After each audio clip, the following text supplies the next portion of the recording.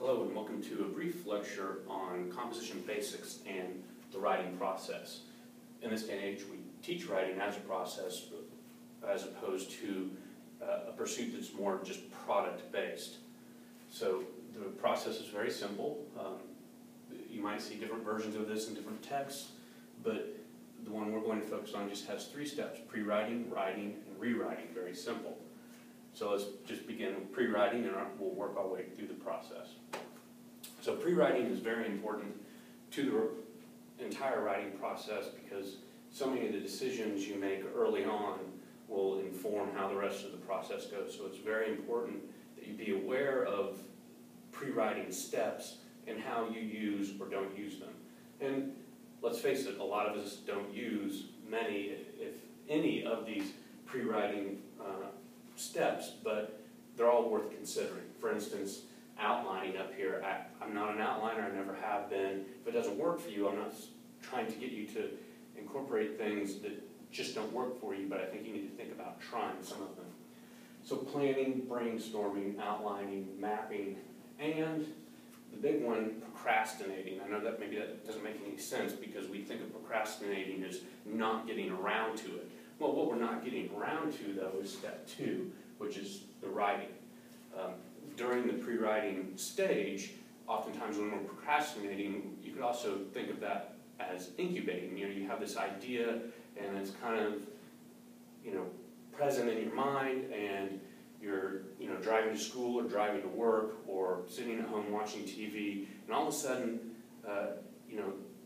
the prompt for your paper will come back into your head, and you spend some time thinking about it. You decide you don't really want to do anything at that time, but still, I think it's worthwhile to recognize that if managed properly, that procrastination can be a useful part of your writing process. Something else I want you to think about with regard to pre-writing is where you write and what creates the right environment for you to be able to sit down in that chair and know that you're going to hammer some words out on that keyboard. So consider your ideal writing environment. Some people have to have music on. Some people like to watch TV while they write. For me, I'd like to be at home by myself, no distractions whatsoever. I used to have, another thing I have up here is make writing a ritual. When I was in graduate school, I found a ritual that worked for me, and it sounds kind of ridiculous. My wife loved this one, but I would not sit down to start writing in paper until the house was cleaned. That's how badly I didn't want to sit down and write. I would rather clean the house than write. Once I cleaned the house, there was nothing left to do but sit in the chair and get the job done. So we have to recognize that for a lot of us, getting ourselves into that chair, getting started is one of the hardest things. Being aware of what the right environment is, what rituals will help you, all those things will help you get in that chair and get the job done. So pre-writing, very important. Think about it. How does it work for you? The next stage is obviously in the chair, at the keyboard, getting the job done. And what I want to talk about here with regard to writing actually has more to do with how we structure the basic academic essay. The whole point of English 101 is to prepare writers to be successful college-level essay writers. It's important then that you understand what some of the basic expectations are, or as I would term them in this case, minimum expectations. So probably long ago you learned about the 5-paragraph essay. Or if you haven't, here you are learning about it now. In the 5-paragraph essay, you begin with an intro, you end with a conclusion, you have body paragraphs in the middle. It's very simple. Now, again, this is a minimum expectation. Some people were taught to write 5-paragraph essays as early as middle school, and certainly by high school. So now that you're at the college level, we're looking to actually probably begin writing more sophisticated papers with more paragraphs, but I always want you to keep in mind for this class, and really for any of your college classes, don't turn in essays that have fewer than 5 paragraphs in them. So let's talk first about the introduction real quickly here. An introduction always has 2 elements: background information and a thesis statement. So students are always trying to figure out, what do I put into an introduction? How do I get my paper? A lot of times we're taught at younger levels that you should try to put in this attention grabber. While that's a good idea, I think that there's sort of a logical problem with that, and that's that you want your entire paper to be grabbing your reader's attention. So the whole idea that you begin with one and then move away from that, to me, can be a little misleading. But you have to have background information. Always at the beginning of a paper, readers need to know, things about, let's say you're writing a paper on a controversial issue, the death penalty. Well, they're going to need to know some of the background information on the history of that particular controversial issue. And you can apply that to anything in the conflict narrative you write at the beginning of this class. Types of background information that readers are going to need would include information about the setting of the story, when it's taking place, where it's taking place, and about the characters, who are the people who are interacting within this essay. The second thing, of course, is the thesis statement, the dreaded thesis statement. It plagues many a paper trying to get this figured out and get it done right. But a thesis statement, in essence, is a very simple thing. And I don't mean to oversimplify it. I'll talk about it more as the semester goes on. We'll focus on it as much as we need to. But basically what it does is, at the beginning of the paper, it expresses the writer's position or focus. Position on a statement, say like the death penalty. You're writing an argumentative paper on the death penalty, and you need to express in the introduction to your thesis statement whether you agree or disagree with the death penalty. That would be your position or focus. In other words, if it's a paper that's not argumentative or persuasive in nature, then maybe you just need to establish what the focus of that essay will be. All right, body paragraphs are kind of self-explanatory. I mean, this is just where, the content of your essay resides. And in order to keep this thing moving, I just want to, right now, I want to jump down to the conclusion and talk about the conclusion for just a second.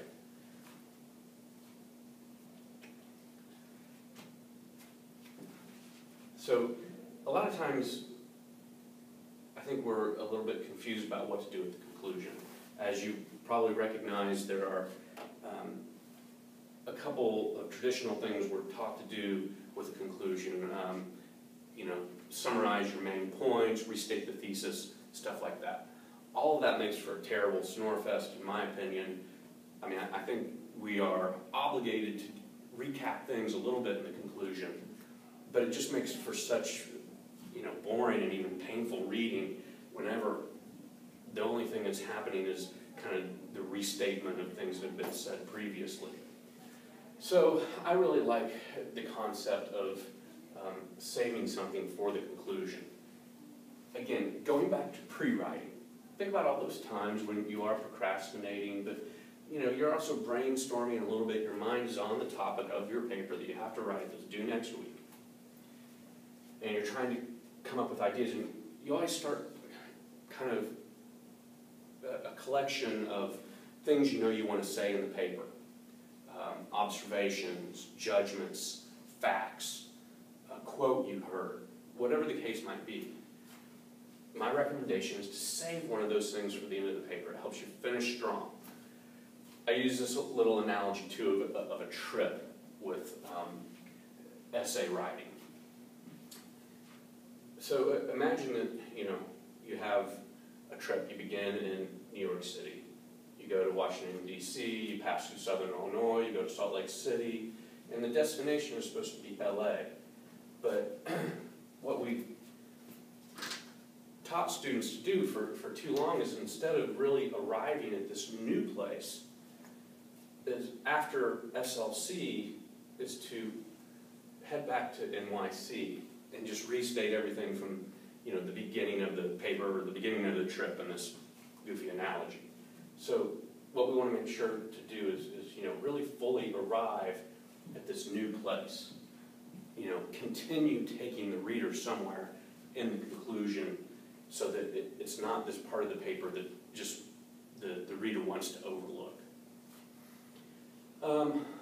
I did want to mention up here too that for myself as a teacher and as a reader, I really appreciate well-developed paragraphs within essays as well. We've got 5 paragraphs as a minimum expectation, and I think 5-sentence paragraphs ought to be a minimum expectation as well.